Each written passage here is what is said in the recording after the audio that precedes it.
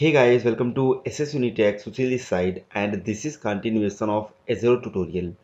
So today we are going to discuss about the Azure Blob storage. So if you haven't watched the last video of this video series, so I would strongly recommend to go and watch that video. I'll provide the link of that video in the description of this video.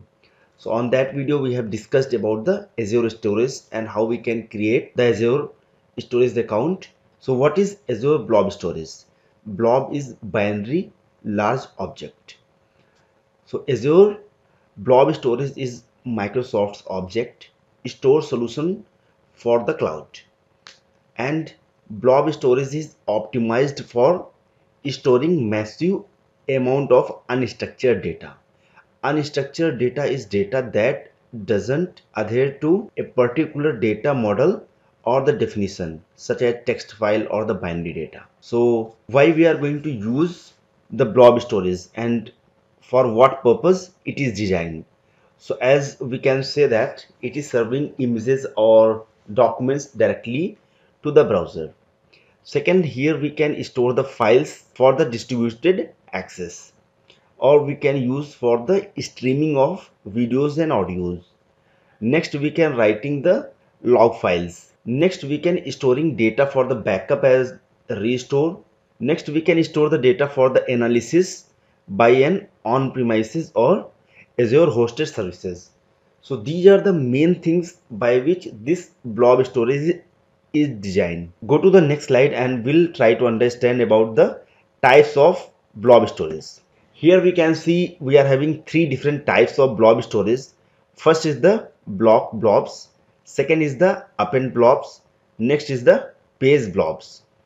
So what is blob blobs? So block blobs stores text and binary data, and it is made up for blocks of data that can be managed individually, and block blobs can store up to about 190.7 TB of the data. So this huge amount data can be stored in the block blobs, and this is the by default inside the blob storage. Next is the append blobs. So append blob are made up of blocks like block blocks but are optimized for the append operations. So for example, here we are having a scenario. Inside the virtual machine we want to maintain the login information, so that login data we can append on this append blobs. Next is the page blobs. So basically page blobs stores random access files up to only 8 TB in the size. So this is basically we can say page blobs store virtual hard disk file and serve as disk for Azure virtual machine. So these are three different types of Azure blob storage available inside the Microsoft Azure. So go to on the browser and we'll try to create the blob storage. So here, if you are going to follow my video series in sequence, then you can see we have created a storage account, and that storage account is SSU testing. So let me go on that storage account. So this is the storage account. So if you have remember, in the last video we have created a container, so that we can see directly click on this container. So here this is the container that we had created, and under this container we have added this file. So here let me try to tell you few things. So first information that we can see the upload. So by using this we can upload any file. Second, we can see the change access level. So let me click on this, and here this is private, blob, and last is the container. So these are the access levels are available. So I'm not going to make any change here, but we are having these options. After that we can refresh if any new file is added, and that is not going to refresh, then we can manually refresh from here. After that, in the left side we can see other options as well, like we have the access policy, properties, then we have the metadata here. These are the properties available under this container. So let me go back on this SSU testing. So inside the SSU testing, as we can see, we are having The other options for the file shares, queue and tables, that will be going to cover in upcoming videos. If we go and we'll try to see here in the top side, we are having the storage browser preview. Let me click on this. So here we can see we are having this blob containers, then file shares, then queues, then tables. So let me go on this blob containers. So under this blob containers, we'll be going to see the same options. Like we are having this SSU container that we had created, or we can directly upload the files here. And we want to add any new container, that we can add it from here. So let me try to add a new file. Let me click on this upload. And here it is asking, so we can click. And after that, let me select any Excel file if I can find out. Let me select this Excel file and open it. So here it is asking select an existing container. So under which container we want to upload this file.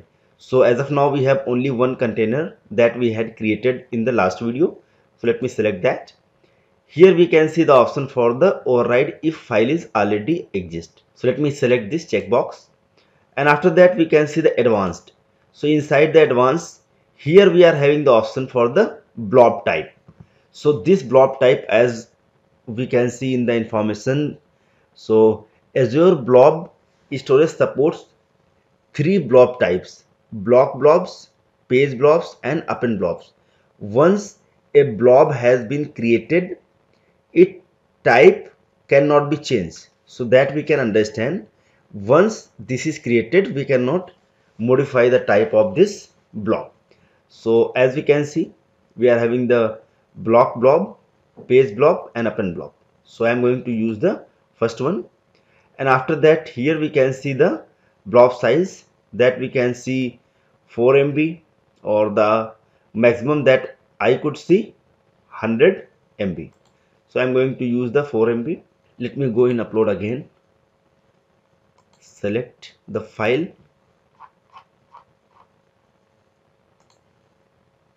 Open it. Now inside this advanced, the other option that we could see, the access tier. So access tier means hot or cool. So if we are going to use the hot, it means we are going to use this file very often. Inside the cool, we are going to rarely use this file. And after that we can see upload to any folder if you want. So these are the options available here. And here we need to select, so let me select that under this container and click on the upload. So this file and the type of this file will be having this block blobs that we could see. So let me go here and try to go inside this SSU. So this should have two files now. So this file we have added right away, and this file we had added in the last video. So I hope guys you have understand how we can create the blob storage and how we can upload the files. So thank you so much for watching this video. If you really like this video, please subscribe our channel to get many more videos. See you in the next video.